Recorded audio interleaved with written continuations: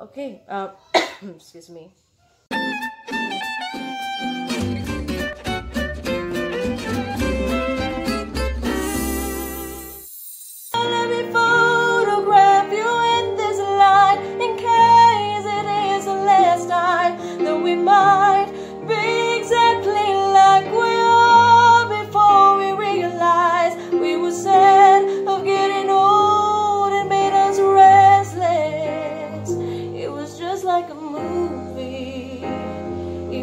Like a song. That's not the reason why I'm doing this video.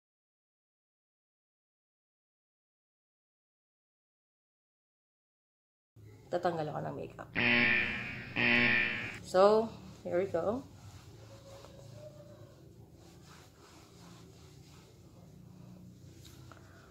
Usually,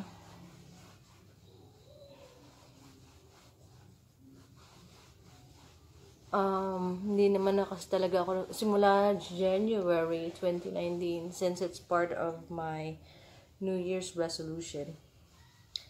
Sabi ko na hindi na ako gagamit ng foundation. So, yung makeup na ginawa ko sa face ko, actually wala siyang foundation. Menos gastos bilang ang mahal naman nga ng foundation. So, ang ginamit ko is moisturizer.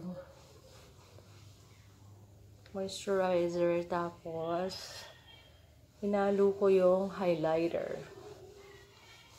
And then parang glowy thing yung effect niya. And then yung parang pinaka-foundation ko na, yung talagang makapal, is yung pressed powder. Yan. Pressed powder ng Everbelena. Okay. And then yung makeup is the one by Morphe. Yan. Tapos, ako lang gumawa ng makeup ko. Bali, yung makeup ko is naghanap ako sa YouTube. And then, so habang nanonood ako, ginagawa ko rin sa sarili ko. Ayun. In fairness naman, maraming nagkagusto dun sa makeup na ginawa ko.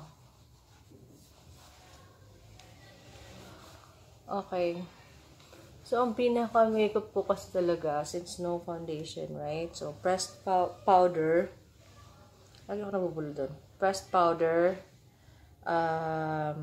contour, and para sa eye bags, yung concealer. Yan. Tapos, usually, pagka regular days nga lang, like going to work, I don't wear lipstick anymore. Okay. And then, pati yung falsies, ako na lang nag-aral kung paano ko siya talaga ilalagay. So, tanggalin ko yung araw.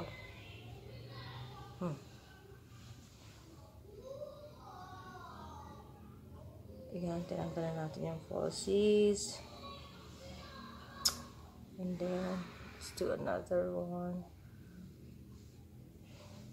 So, yung New Year's resolution ko kasi talaga is 2019, as much as possible, super less makeup lang. So, yung isang natanggal ko na sa routine ko is yung foundation. I'm still wearing, pa pala. See? Hindi ko rin namalaya na naka-contacts pa pala ako. Okay. So,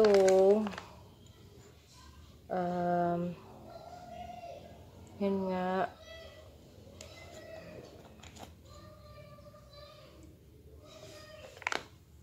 Ayan. So, tanggal na ang makeup natin.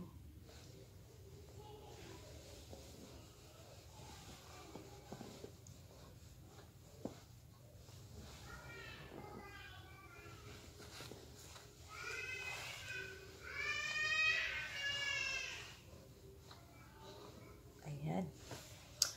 Okay, so ito na siya. Pag walang makeup, mas magaan.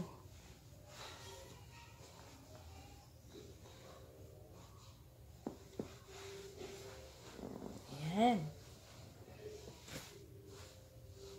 That's all. It was just like a song